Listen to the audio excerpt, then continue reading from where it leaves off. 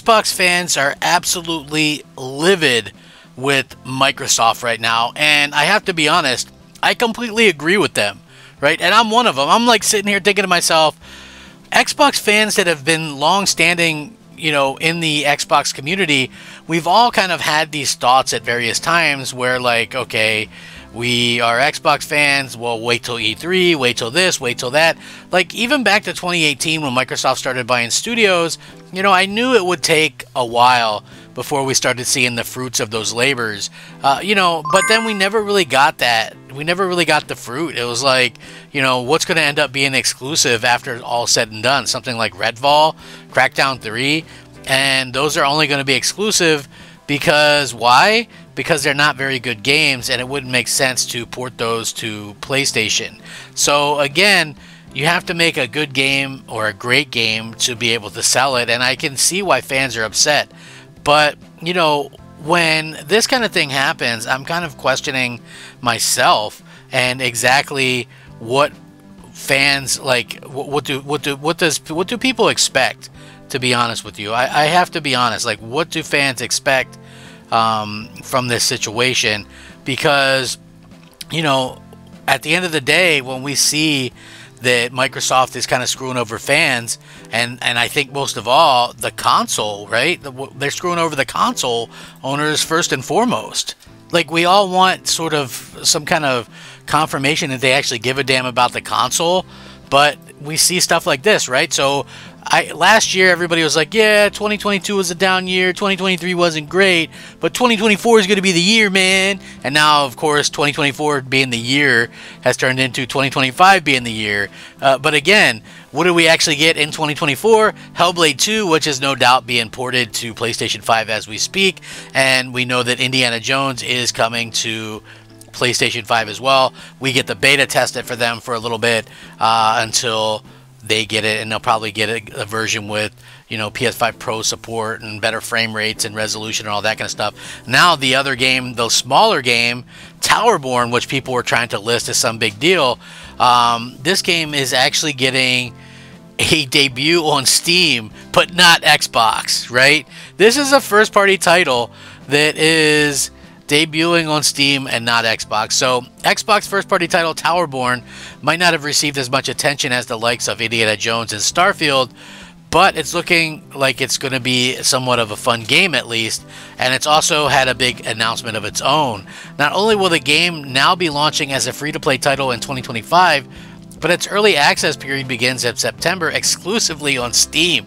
In an interview as part of Xbox Gamescom's livestream, the decision behind this was explained. Giving the game into players' hands is super important to us. We want to have that discussion with the community and have them be a part of the game building process. Getting there, being able to have that and to have the input and take it in, Steam just happens to do that well for us, and we want to make sure we're fully prepared for when we come to Xbox Game Preview next year and have an expansive number of players coming in that we're truly ready for, and we don't want to disappoint. Now, the thing I want to say is this is clearly utter and asinine bullshit, right? Steam has way more players, right, than Xbox. No matter what people think, it's just true. They have way more players than Xbox. Now, the funny thing is why would you not test it on Xbox then? Like, why would you have this thing being played on Steam instead of Xbox? It really makes no sense at all, to be honest with you. And like the first party that you see Microsoft kind of touting now, the stuff that they tout, it's like World of Warcraft, that's a PC game. This Era game or whatever, that's a PC exclusive. This game, it's going to be on Steam before it's on Windows or Xbox. Like, what is the deal? Like, do you guys not see that this is clearly Microsoft pushing, Xbox people to go to, like PC and to better that, Steam. It's so strange to me that they're doing this, but again, for whatever reason, I'm not really surprised because Microsoft has been treating its console fan base like utter shit for a very long time now. And to be quite fair and honest about it, I think that, it's kind of interesting for multiple reasons, but, there's also makes it very hard to be an Xbox fan, right? Like I can see why Xbox fans are upset. I'm upset. I think obviously it's pretty clear that Microsoft doesn't really care about the console. They've advertised more for, no console than for the actual console itself. The game, they have nothing in terms of the games actually being amazing or whatever. Like we were all expecting to get these awesome games, these awesome exclusives. They've made promises in the past, Bethesda, we bought them to make exclusives where Game Pass exists. Last time I checked, I don't see exclusives. I don't see Game Pass on PlayStation. I don't see Game Pass on Switch. I see Game Pass on Xbox, and yet no exclusives. Now, again, people will continually cover for Microsoft and continually say, Microsoft is great. Microsoft is this. They have to do this or they have to do that. Phil Spencer's a great guy, and I've always pointed out that, Phil Spencer hasn't really done much for Xbox, since the beginning. Like, what has he done realistically that is something to really kind of cheer about? Like, I don't see anything there. We haven't got that big game, that amazing game that is just that thing that everybody wants to play. We just haven't got that, and I don't think we're ever going to get that. Starfield maybe was supposed to be that, but how on earth does a game that's a first-party game from Microsoft end up skipping Xbox? like again, and this isn't the only one. That Era game, when Flight Simulator, the first one, came out, it was a game that was skipping Xbox completely.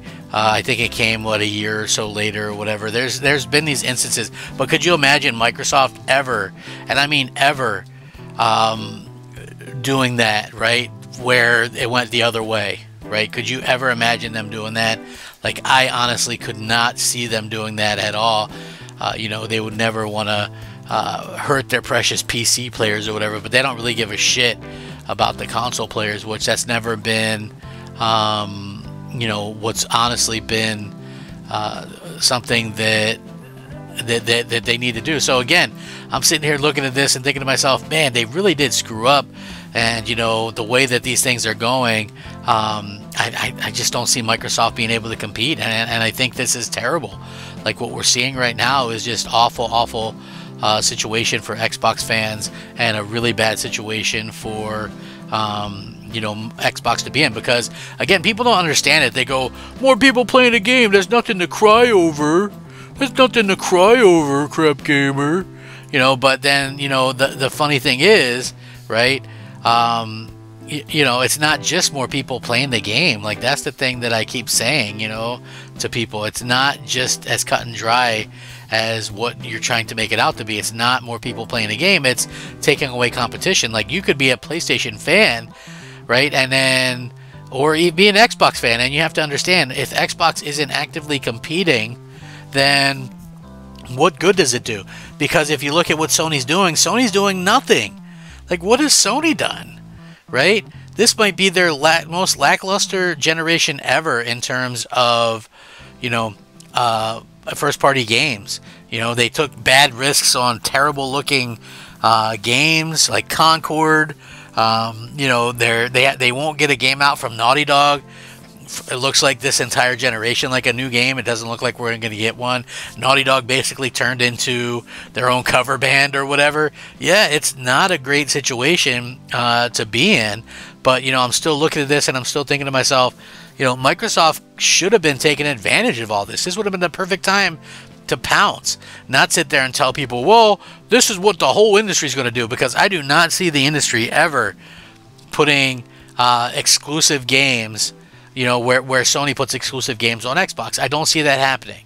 And the reason why it won't happen is because nobody owns an Xbox, right? It's like the lowest selling thing. So Microsoft can try to prop up this whole, we've got more console players playing more hours than ever. They can try to prop that up for as long as they want. But at the end of the day, those Xbox One games aren't going to get supported forever. And at some point, there's going to be a cutoff. And I think you're going to see a drastic drop in Xbox profits and all that kind of stuff. So we'll see what happens. Short-term gain for long-term losses.